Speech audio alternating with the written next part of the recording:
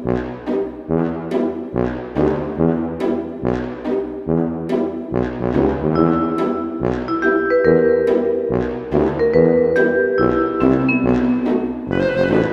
guys, my name is Sub-Zero Exabyte and today I am here with a good friend of mine. His name is Chip. Chip is a bit shy so he won't talk much, but that is okay because today we got a lot of things to do. So let's get rolling. Today we are gonna do something really fun. We are going to make some elevators. You know why? Well, don't you hate staircases? I do a lot, so from now on people I will never use a staircase again. I will only use elevators, and if they don't have them, well then I will just make one. It is really easy. You don't believe me, right? Well, hold up, Sub will show you because Sub is a nice guy. So to start off with you need a platform like this. See, it is not that hard. After this you just make a long pillar with the number of levels you want and that's it. You see, nothing special. You can call me an elevator engineer. I will help you with your elevator problem. No problem at all, my friend. This forest to my left and to my right are both kind of looking really interesting, which is really great since I don't know which forest I should go into, but I guess I will just kind of chill and I will just take some stuff that is going to help me through the dark times. Just this tab that my homie Mo has made, and it is called the Withers tab, and you probably already kind of guessed what it does. It is a sheep. Wait, what? No, my homie Mo is not a sheep. But his thing, the tab thing, is a spawnless, and you can take whatever you want out of that entire tab, and I will guarantee you that it is going to be really lit, just like this fire I am spitting right now. I kind of feel like a rapper, but I mean sometimes you have got to have some lightning as well. My other homie from the skies, yes, his name is Thor and he has a hammer and he also has like lightning, right? Yes, I believe so, but he hasn't got nothing on my things. Then we also have some really cool skulls that shoot for some reason. I don't know why. If you just let go of these things that they go flying and they just bomb the things that they hit, but I guess it is kind of amazing how they do that, so that is just fantastic, isn't it? Yes, I think that is really fantastic. And now we are spitting some more fire. Like, who is the most lit rapper in these live scenes right now? Well, I don't really know. That is everyone's own opinion. If you even like to listen to rap, I am open for every kind of music, but rap is kind of cool and all of the cool kids listen to it, so it must be lit, right? Yes, that is right. But anyways, like, who is the most lit rapper at this moment? Let me know in the comments below. Are you done? Oh, hold on. Yes, okay, you must be done right now. So you have placed your comment of the most lit rapper in these live times and who is really cool. Yes, so he hasn't got nothing on my fire as well. I am spitting fire left and right. No, Sub, you replaced that thing for some other stuff in your Mo tab thing. The sword and the really cool sword that throws these heads as well. Oh wait, it is the same sword. Yes, that is what I am saying. My homie Mo really did an amazing job on making this thing, and I think that he just nailed the tab, and it is just overall really amazing. If you hold the sword you even get all kinds of cool things. So I think that he really deserves the little shout out. So he also put some more like fire things in here, and I think that it is just amazing. Like, you have a tornado. Guess what that does? Yes, it is a tornado and it is absolutely reckless. No, just kidding, I haven't yet tried it out. But we have just spawned a 3x three-headed wither, which is kind of like triple the dangerous, and he is breaking things left and right. But the sword will break him left and right, and since he is stuck in a tree, the dumb thing, I can just really easily kill him. But we also have some fire that we can throw. Yes, that is right, not spit but throw. It is throwing really big snowballs and it looks like the wither is getting seriously damaged, which is good because I don't like that three-headed creature. I mean, it is kind of a cool thing, but not if he wants to kill you since he is like really strong. But like, now we are going to find a really cool thing which is kind of his weak spot or something, I don't know, and he doesn't know either. And then we can spawn some other things like some more fire and some other things left and right at his head. Oh, what is that? My man's has got 3 heads. Well, I have got triple the brain. And that is what it is all about, isn't it? Yes, it is. But that said, people, are you seeing all the elevators standing next to each other? This is looking kind of weird, but at the same time it looks really cool. I wonder where they go to, all separated rooms or just one big place. There is only one way to figure out, and that is by blowing everything to pieces. No, I am kidding, bros. We are going to use all of them one by one and see where they will lead us. Oh boy, I am getting hyped up. Which one should we use first? My start from the left one, but the second one does look interesting. I don't know why, but number 2 is my favorite number, so that is why we should take number 2. Or should we stick to the main plan and go from left to right? I have no idea. So much choices. Chip, which one do you want? I think he wants the second one. Yes people, we are going to use the second one first. I have got a good feeling about that one, I really do. You know what would have been the best thing to do if we had breaching squads, because we have no idea what is down there. Maybe diamonds, maybe mobs, and if there are mobs we will have to fight them back in their house.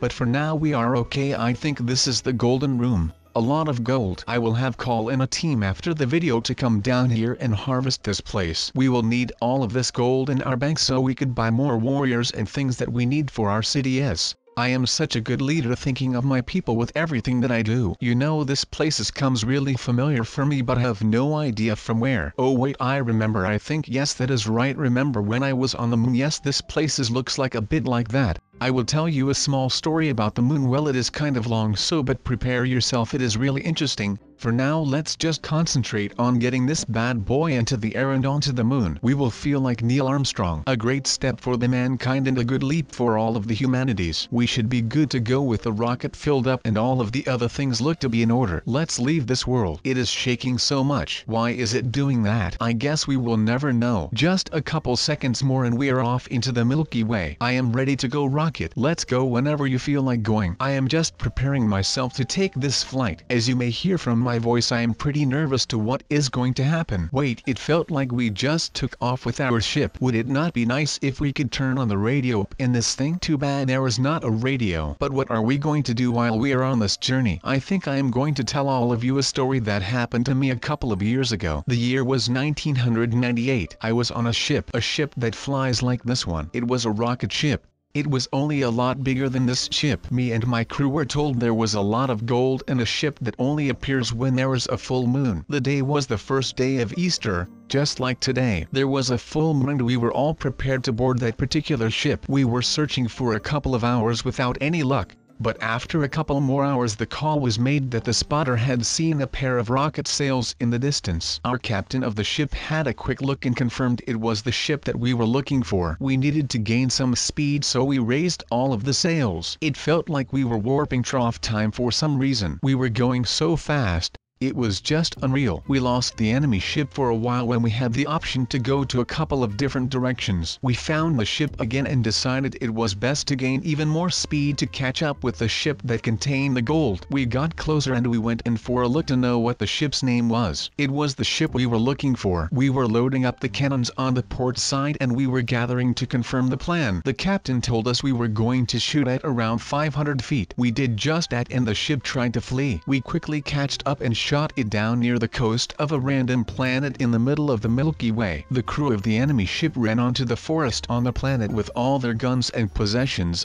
including all of that gold. They set up camp and sent out recon troops to spot if my crew were going in for the gold. But we were smarter than that. After a few days we decided that it was best that we went in. We took the escape pods and safely got to the floor. We saw some enemies on the planet but they did not see us bouncing around just yet. We got out of our escape pods and onto our next way of transportation. That was the moon cart, a handy type of car that is built to ride around on the moon. It has a satellite and some pretty lit wheels. It only has one seat and we admired it for a bit. There were a lot of creatures on that planet, creatures that had to be taken down to get to the gold. I suddenly got hungry for some waffles. I looked for waffles in my inventory but I could not find any waffles. But even though I was very hungry I stopped the urge to eat. I was still hungry but I was going to fight for me food man. I whipped out a diamond sword to hunt down some space creepers. Maybe they taste like waffles. Darn it, now I am hungry again. Do you see how they have little backpacks on their backs? That is one of the cutest things I have ever seen. And I have seen some cute things. I have seen a baby hedgehog in my time. Have you seen a baby hedgehog in your time? No, I did not think so, my mate. Look at those teeny tiny jetpacks that they are wearing. There are even skeletons that are wearing the cute jetpacks. Let's hunt them down just for some good fun. Let's return to the escape pod first though, because maybe we can make something out of the darn thing. We cannot live in it or do anything else because it is too tiny to sleep in. We have to destroy it for greater purposes. What is that we just got? Is that just the rocket that we took to get here in the first place? Well, it is nice to have it, I guess. I still feel hungry for some kills. Maybe we can see some creatures over there. Oh my god.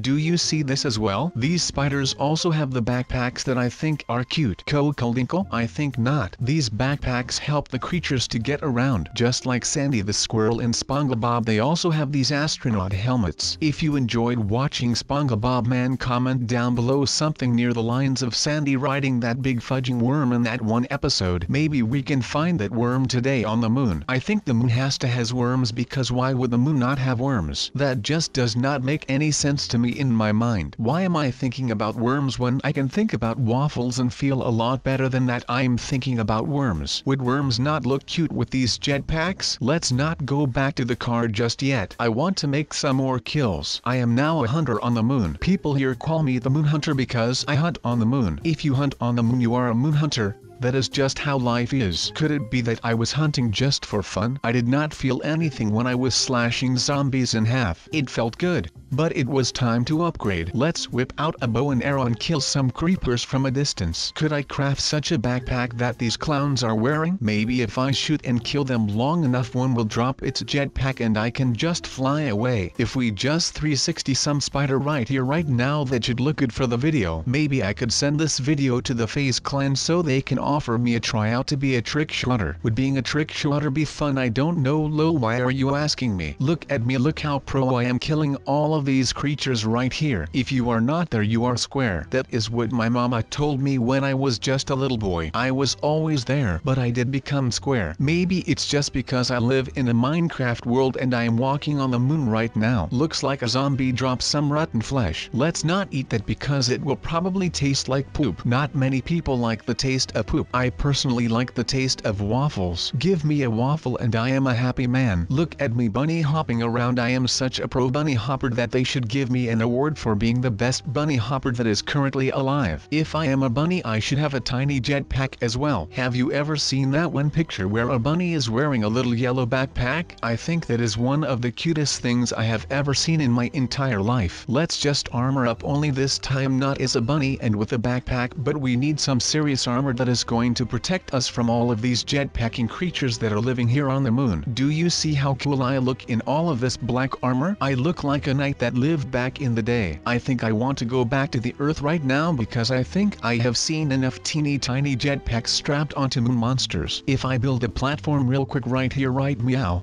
I should be good to go back to planet Earth. But we cannot do something crazy like that just yet. We have to build some kind of mark that we can prove that we were here once. Just like countries in real life do with a flag, we are going to do that with a wooden outpost. Not a crazy fancy outpost, but just a little wooden shack where we can just chill for a bit. We also should put up a sign so everyone knows that we were actually the architects of the shack. I would like to live here because it looks very nice and warm up here. I have not seen any signs of water just yet, so I should pack some when I get back to Earth and when I am ready to return to planet Moon. I would like to take some Coca-Cola glasses with me, and some Pepsi bottles because I don't give a darn about all of that. But if I do not have any water, I cannot build the pool that I wanted in the first place. If you have a pool, you can cool off in the water on hot days. Rich people have pools and they look very cool. If I could have a pool here on the moon, I would really be a baller. I do not have any neighbors or friends to share the pool with, but I could chill in my pool with spiders when it is not night. The spiders should be friendly then, even when they still look scary. But I will build that pool one day. When I have a pool, I want to have it nice and warm so it would not be cold, because no one likes cold water inside a pool. Hold on, we cannot build a pool yet.